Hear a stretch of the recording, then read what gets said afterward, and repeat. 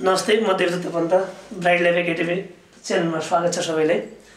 हामी time value मनीको पार्टनरलाई अगाडि बढाउँदैछौँ र प्रेजेन्ट भ्याल्यु निकाल्ने कुराहरू योभन्दा अगाडिका दुईटा भिडियोहरू बताइसकेका छौँ र यो भिडियोभन्दा अगाडि तपाईँ योभन्दा अगाडिका भिडियोहरूलाई पनि हेरिदिनु होला, जसले तपाईँहरूलाई सहज बनाउनेछ टाइम भ्याल्यु मनी बुझ्नको लागि।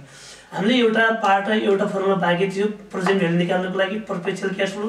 पर्पेचुअल क्याश फ्लो भन्नाले त्यस्तो क्याश फ्लो जुन क्याश फ्लोको म्याचुरेट पिरियड हुँदैन। हामीले चाहिँ तपाईँको प्रत्येक सालमा बराबर चाहिँ तपाईँ पैसा पाउनको लागि आज कति डिपोजिट गर्नु पर्ला, कहिलेसम्म पैसा पाउने त इन्फाइनाइट इयर भन्नको लागि त्यसको चाहिँ हाम्रो फर्मुला हो present value equals to PMT upon के। पीएमटी भनेर रेगुलरमा आइरहेको इक्वल अमाउन्ट। यसको मैले यहाँ इक्जाम्पल पनि राखेन, बढी जसो बुकहरुमा नि क्वेसन यो दिएको छैन र इक्जाममा नि आएको पाइदैन। यदि आयो भने यो फर्मुलाबाट आन्सर निकाल्नुलाई आइहाल्छ। र अब चाहिँ फ्युचर भ्याल्यु पनि सुरु गरे। फ्युचर भ्याल्यु निकाल्नको लागि पनि हामीले चाहिँ तपाईको क्याश फ्लोको नेचरहरूलाई चाहिँ जान्नै पर्ने हुन्छ। सबभन्दा पहिला single cash flow. Single cash flow योभन्दा अगाडि पनि बताइएको छ। सिंगल क्याश फ्लो भन्दा एकैचोटि क्याश इनफ्लो अथवा आउटफ्लो हुने। यहाँनिर मैले के भनेको छु, यदि आज हामीले 1000 जम्मा गर्यो भने 5 वर्षमा यसको भ्याल्यु कति होला कुनै इन्ट्रेस्ट रेटमा।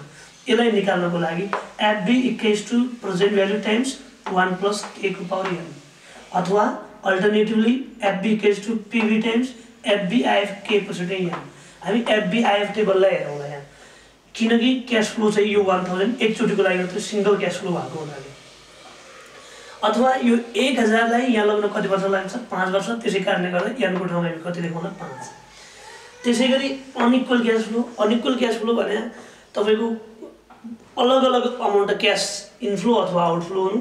फर इक्जाम्पलको रूपमा मैले एउटा यहाँ राखेको छु, 100 चाहिँ तपाईको 1 इयरमा छ, 200 चाहिँ 2 इयरमा छ, 50 चाहिँ 3 मा छ, 80 चाहिँ 4 मा छ, 5 मा चाहिँ कति छ 200। पाँचौं सालमा हामीले यदि यो पैसालाई रेगुलर तपाईँ डिपोजिट गर्दै जानुभयो भने 5औं सालमा कति होला भनेर हामीले यदि निकाल्यौँ भने त्यसलाई चाहिँ हामीले तपाईँ के भन्नु होला त अनइक्वल क्याश फ्लो अथवा फ्युचर भ्याल्यु भन्नु होला। यसलाई निकाल्नको लागि यो फर्मुलाबाट CF1 × 1 + k को पावर n - 1। यो 1 लाई यहाँ लग्न कति वर्ष लाग्यो, n - 1 किन n भने 5 इयर हो। यो 1 लाई यसलाई यहाँ लग्न 1 वर्ष, 2 वर्ष, 3 वर्ष, 4 भने यो 1 इयर क्याश फ्लोलाई यो 5औं सालमा लग्न कति 4 वर्ष लाग्छ। त्यसैले 5 - 1 भने कति भयो, 4। CF2 1 + k को पावर n - 2। यो 202 इयर क्याश फ्लोलाई यहाँ लग्न कति वर्ष लाग्छ, 3। त्यही कारणले n - 2 भने तपाईँ कति 3 हो। यसै गरी प्रत्येक प्लस हामी गर्दै जाउँला र लास्टमा CFN 1 + k को पावर n - n भनेर हामी यो फर्मुला लेखौँला र यसलाई चाहिँ तपाईँ अल्टरनेटिभली यसरी हामी बनाउँला। टेबल हेर्दाखेरि एफबीआईएफ यहाँ क्याश फ्लोहरूलाई लेखौँला, यहाँ एफबीआईएफलाई लेखौँला। यी दुईटै कलमको मल्टिप्लाई गरेर यहाँ जो लास्टमा समाउँला त्यसलाई नै हामी टोटल फ्युचर भ्याल्यु भनेर भन्नेछौँ। र specially unequal cash फ्लोमा future value निकाल्दा हामीले कहिले पनि यो चाहिँ तपाईँको फर्मुला भन्दा यो टेबल भन्दा पनि फर्मुला एप्रोप्रिएट हुनसक्छ, टेबलबाट रङ हुन सक्छ। अब यसैको बेसमा राखेर मैले एउटा क्वेसन राख्ने प्रयास गरेको छु। यहाँ चाहिँ calculate the future value of following questions भनेको छ एट 10% इन्ट्रेस्ट रेट है। यो 10% इन्ट्रेस्ट रेटको हुँदाखेरि हाम्रो चाहिँ फ्युचर भ्याल्यु निकाल्ने भनेको छ। यसको लागि पहिला ए नम्बरलाई राखेँ मैले।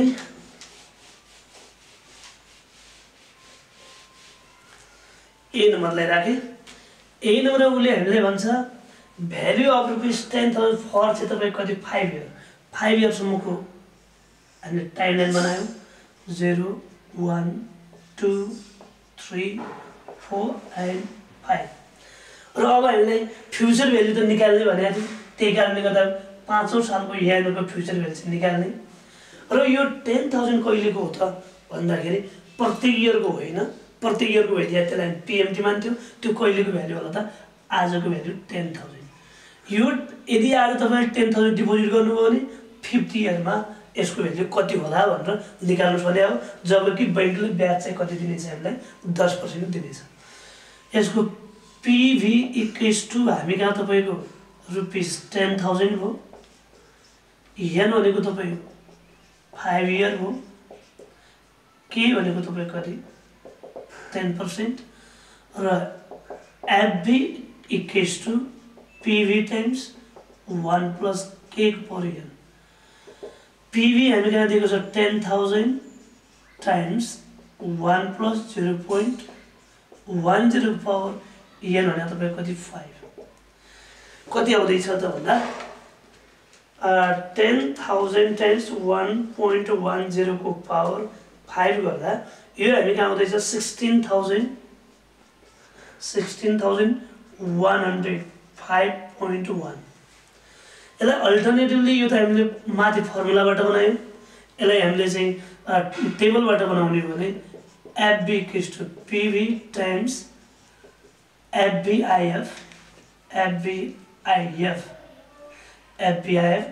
K percentage of n PV भनेको हामी कहाँ 10,000 times FBIF 10% को 5 हामीले यसलाई फाइनान्शियल टेबलमा हेर्नु पर्ने हुन्छ 10,000 times FBIF 10% को 5 year भनेको 1.6105 1.6105 सेम माथिकै आन्सर आउला 16,105 दुईटैबाट हाम्रो आन्सर चाहिँ के आउँछ त सेम आउने गर्दछ ओके त्यसैगरी हामीले बी को लागि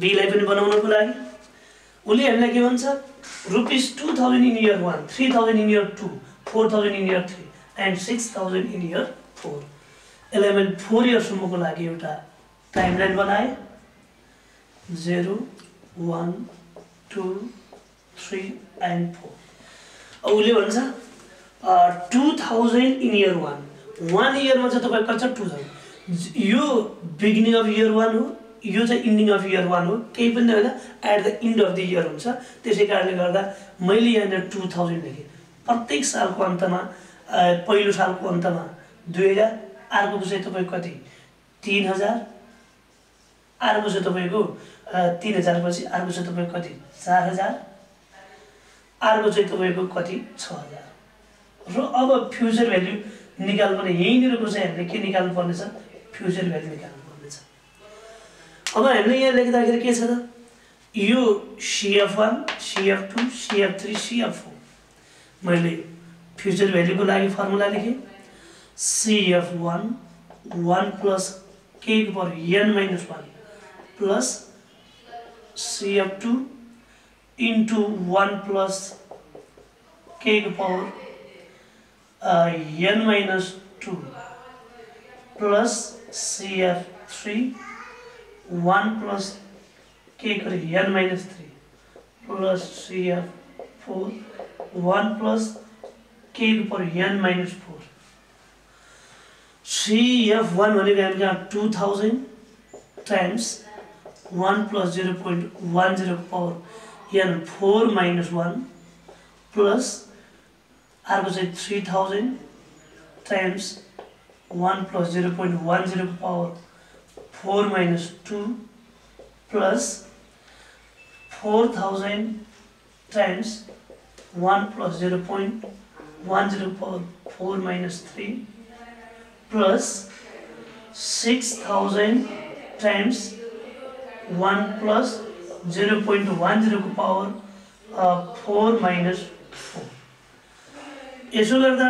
2000 times 1.10 power 3 plus 3000 times 1.10 power 2 plus 4000 times 1 plus 1.10 power 1 plus 6000 times 1.10 power 0 okay अब यसलाई चाहिँ सल्भ गर्दा 2000 times 1.10 को पावर 3 plus 3000 times 1.10 को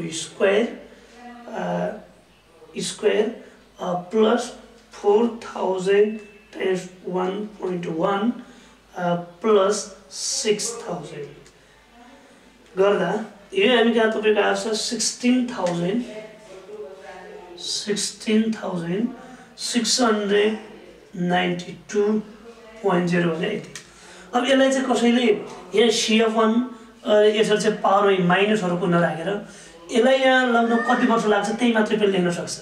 CF1 × 1 + के गरे n - 1 नलेखेर खाली पावर 3, यसको पावर चाहिँ तपाईको 2, यसको पावर 1, यसको पावर 0 पनि लेख्न सकिन्छ किनकि यहाँको भ्यालु निकाल्नु पर्ने भएको छ। प्रेजेन्ट भ्यालुको लागि यहाँबाट काउन्ट गर्नुपर्छ, फ्युचर भ्यालुको लागि चाहिँ यो साइडबाट काउन्ट गर्नुपर्ने हुन्छ। यसलाई तपाईले अल्टरनेटिभली पनि सल्भ गर्न सक्नुहुन्छ। सकभर चाहिँ हामीले फ्युचर भ्यालुको केसमा चाहिँ टेबलबाट सकभर नबनाउने प्रयास गर्नु होला किनकि त्यसको के रङ हुन्छ भन्ने कुरा अहिले बताउँला। यसको लागि अल्टरनेटिभ युज गर्दा इयर भनेर लेखेँ मैले। इयर हामी कहाँ क्याश फ्लो थियो 1 2 3 4 भनेर छ इयरहरु। क्याश फ्लोहरु हामीलाई दिएको छ। क्याश फ्लोहरु 2000 3000 अर्को 4000 अर्को 6000। त्यसैगरी यहाँ चाहिँ तपाईको FBIF हेरौँला किनकि यो क्याश फ्लो अलग अलग इयरको, त्यसै कारणले गर्दा FBIF 10% मा हेरौँला र त्यसपछि यहाँ FB भनेर लेखौँला। FB गर्दा 2 नम्बर कलम र 3 नम्बर कलमलाई मल्टिप्लाई गरेर लेखौँ। यहाँ टोटल सम लेखौँला। 2 नम्बर भने यो कलम हो, 3 नम्बर भने यो, यी दुईटै मल्टिप्लाई हो यहाँ। अब यहाँ हेर्दा के छ त भने तपाईले यसलाई हेर्दा FBIF 10% 1 इयर हेर्न पाउनुहुन्न किनकि यो 2000 लाई यहाँ लगाउन कति वर्ष लागिरहेछ भन्ने कुरा हो हेर्दै। तपाईले यहाँ के गर्नु होला FBIF 10% को 3 इयरलाई हेर्नु होला किनकि यसलाई यहाँ लाग्न 3 वर्ष लाग्यो। त्यसैगरी यहाँ FBIF 10% को 2 इयरलाई हेर्नु होला। त्यसैगरी यहाँ FBIF 10% को 1 इयरलाई हेर्नु होला र यहाँ FBIF 10% को 0 इयरलाई हेर्नु होला। 0 इयरमा कहिले पनि फ्याक्टर चाहिँ कति हो 1। यी दुईटै कलमलाई मल्टिप्लाई गरेर यहाँ लेख्नु होला। यो पनि तपाईको कति आउँछ 16692। ओके, यसैगरी चाहिँ तपाईको यो अरु पार्टहरु पनि तपाईहरु बुकबाट बनाउनु होला। मैले फ्युचर भ्यालुको केही पार्टलाई बताए र बाँकी चाहिँ भिडियोको लागि हाम्रो YouTube च्यानललाई लाइक, सब्स्क्राइब र कमेन्ट गर्नु होला। हस्, धन्यवाद।